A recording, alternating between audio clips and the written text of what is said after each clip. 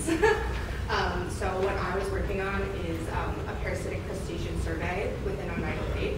I was advised by Chris and Jim Watkins. So what I'm going to talk about is what are parasitic crustaceans, what do I mean when I say that, what did we know going into this survey, and then what were our intentions in designing the survey, and then we have some preliminary results because we're not done, and what we're going to do in the future. Awesome text. So there's a massive amount of variety, as Chris talked about before, within the morphology of parasitic crustaceans. The majority of the work I did was with copepods, but I say crustaceans because of this guy, Argillus.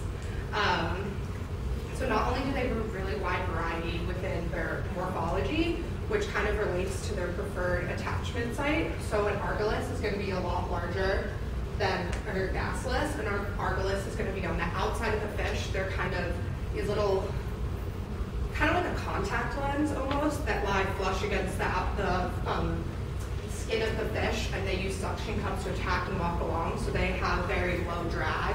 Whereas something that's going to be in the gills, like an Ergasilus that hooks on and has like the end of its body dragging off, obviously would have a hard time remaining connected on the outside of a fish. So there's some trade-offs between attachment, both morphology and attachment strategy that relate to preferred host and preferred tissue area. So the main kinds of attachments that I worked with were the suction cups, that hook attachment, and then the anchor, which is a really interesting one. Those guys are often found right kind of where the fin and the skin meets. They're not all they're not all parasitic. They're in all stages of their life. And Ergasilus, only the female are parasitic, so the males are all planktonic. So what does an infection look like and what does it do to the fish? There's a lot of different signs of parasitic infection. A parasitized fish itself can carry up to 10 different species of parasites on its entire body. They're usually all grouped into different tissue areas. A fish can have as many as just 1 to 2 parasites, up to some have like 10,000. The current record is 13,407, and that was found on a 12-year-old tench. So specific attachment sites are usually dominated by a certain species, whereas you move to a different area, if it has parasites there, it's going to have a different species. Their parasitic infestations have been shown to reduce growth rates, reduce overall fish fitness. As you can see, try bringing in some water over those gills. There's a lot of crowding going on. It's going to be a lot harder for you to draw in as much water. And then we also see that parasite size and host have a relationship. So larger hosts often have larger parasites. And we also see that relationship with infection. Larger hosts often have worse degrees of infection. I mean, okay, like enough. Like I worked hard on it, but it's okay. So the impacts of what does this do to a fish? That's a trout out of Lake Michigan. So that's an example of the inflammation that occurs during an infection.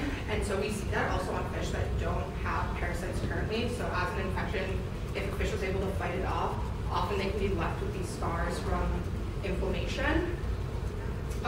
This is salmon this is from the West Coast though, but that's a really great example of just the mortality. They have higher rates of mortality infected fish, and it's kind of a chicken or the egg issue because fish that have parasites have weakened immune systems and then are thus more likely to get parasites because parasitism acts the same way that predation and competition act on our immunity system.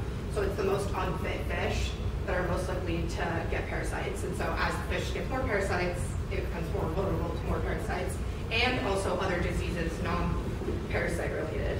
So that's going to be something that you're going to see. This was from an aquaculture facility. So although cases like that totally do exist in the wild, those really extreme cases where they're like on the brink of death and you can see the dying tissue at the ends of the gill filaments are often in single species aquaculture environments. So what did we know going into this? As Chris mentioned earlier, in 2018, Neogasilus japonicus was discovered within Oneida Lake, and that was the first time it had ever been recorded within the Ontario drainage. The only other parasite work that had been done was like over 30 years ago. They did a really small bass survey, largemouth bass survey of parasites within Oneida, so we didn't really have any idea of what was out there. Neogasilus is an Asiatic species. It was thought to be brought over by the aquarium trade. So we knew from the surveys that go on in the Great Lakes that there are currently 13 known non-native species within the Great Lakes of parasites. So it kind of gave us like a list of potential culprits, like what we could be on the lookout for. And then the other thing we knew is we have this long-standing, at Shackleton on Lake Oneida, we have this long-standing data set and sampling efforts. So every summer, there's been the 15 same sites where gill nets are set overnight since 1957. So that's really just an incredible amount of data to work with and an incredible amount of effort and energy that was already there. So what was great about the survey was that it could be applied low cost and low effort to something that already existed. And of those 15 sites, the sampling usually occurs over 3 months, or 4 months, sorry, June, July, August, and September, depending on weather. And we get from that, besides what I was studying, which was taking the parasites off, each fish we have length, weight, obviously speciation, take otoliths, scales, do gut content analysis. And so we have a really great log of information that we can compare with the amount of parasites. So how did we sample this? So weekly we would go down to the gill nets. Obviously we got to pick them all out, and while I'm doing that, I would walk the length of the gill net to see what kind of variety of species we had. So we were sampling for diversity. That, and I also wanted the largest fish, as we know that size relationship with parasites. So if I was going to take 4 walleye, let's say from a single gill net, I'm going to take the 4 largest walleye. And then other species that we didn't see as often, things like drum or gizzard shad, we're going to sample those too. And we'll go over the skin of the fish, the fins, pull everything back, open its mouth, lift the operculum, just really give it a good once-over before I would go in and cut out both gill arches. And if anything was found on the outside, often it was, usually things like leeches, and we had some segmented worms. I would collect them to preserve them, although it's not included in this data. We're hoping that that will go towards the genetic barcoding library. So overall, our goals with this survey were to simply understand the diversity and abundance of parasite species within Oneida. So really this had not been done before. We know what's in the Great Lakes. We have no clue what's in some of the outstanding bodies of water. We also wanted to add to the global genetic barcode library, like we saw with Chris's research. So little is known about these guys, so it's really hard to tell which ones are species specific, which ones are native to where, is this really non-native, and there's a lot of disagreement because also that wide variety of morphology within the same families and even sometimes within the same species. Like when I was picking parasites, I could see 2 of the same parasite on different gills, and they could look completely different. Like I'm calling up Chris, like I think I found something new, but it's the exact same species. So just depending on the situation they're in, they really can look different, and that's led to a lot of taxonomic disputes. Also, hopefully, on a broader scale, we could help with the tracking of non-native species within the Great Lakes watershed. So understanding, we now know what non-native species are in the Great Lakes, and then we can look within the watershed. Obviously, it's all connected to watch that passage of time. So there's that potential for meta barcoding.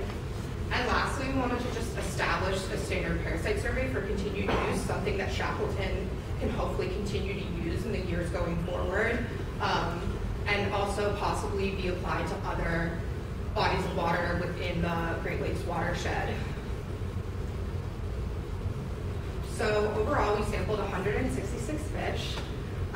The majority of them were walleye and yellow perch, but we had kind of just a smorgasbord: smallmouth bass, freshwater drum, white sucker, channel catfish, pumpkin seed, red horse, gizzard shad.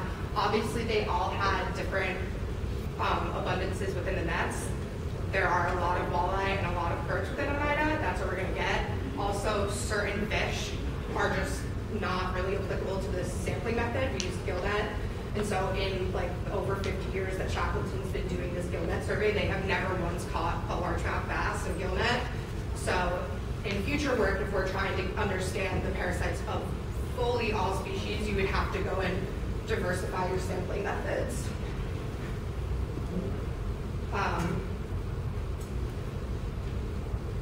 This is really great.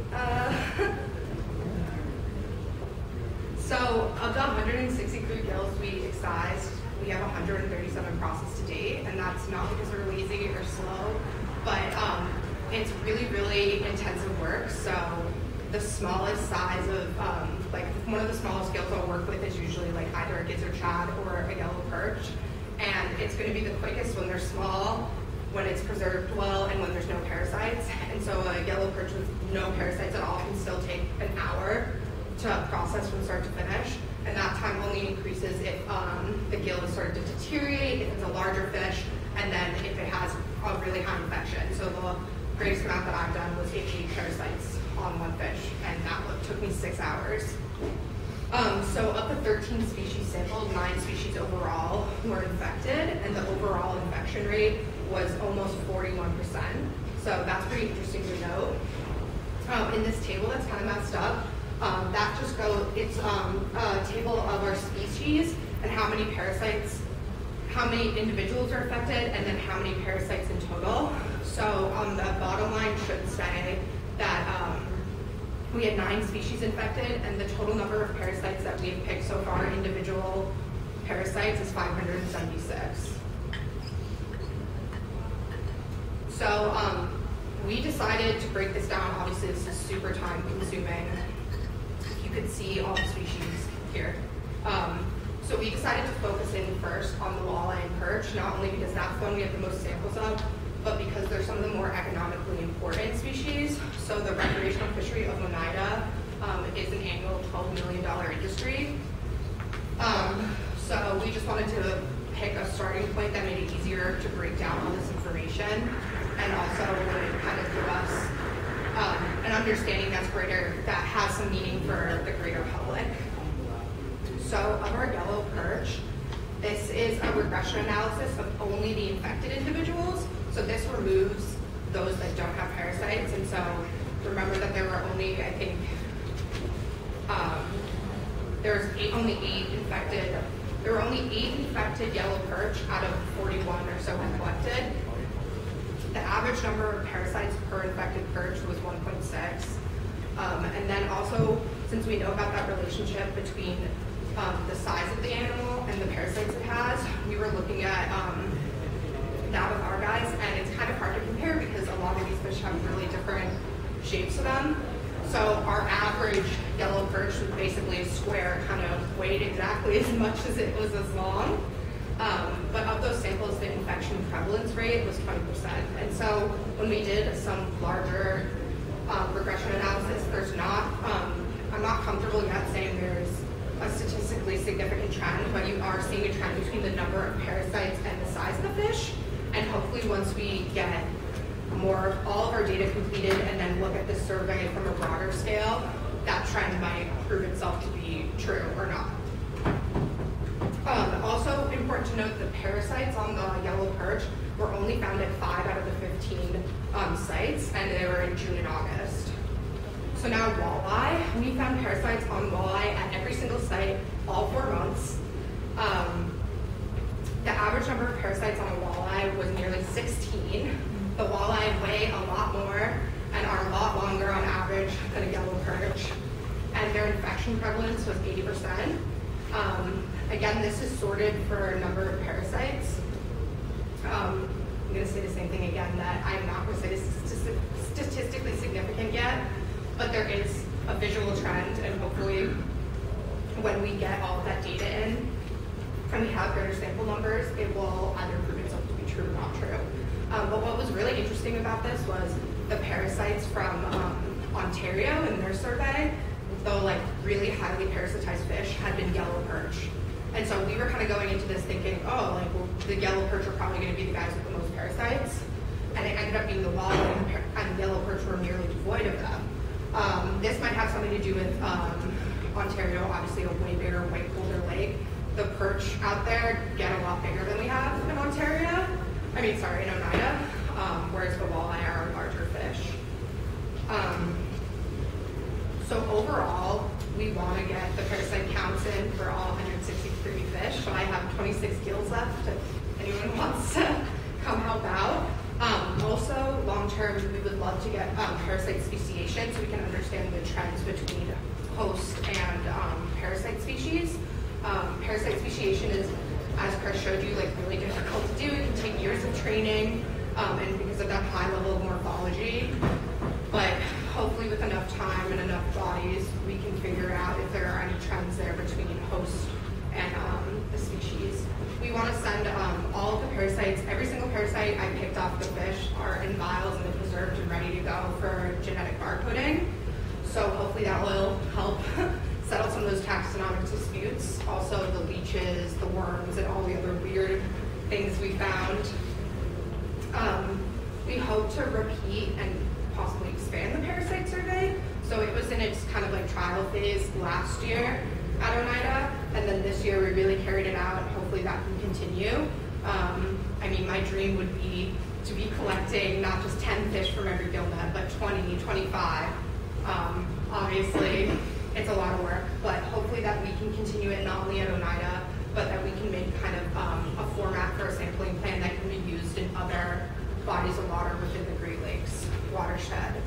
Around this time next year, hopefully we will be publishing the results of the completed 2-year survey, so that's when hopefully those regression analysis will be a little more conclusive, and that will be with all the fish we had, so not just yellow perch, not just walleye, all the species.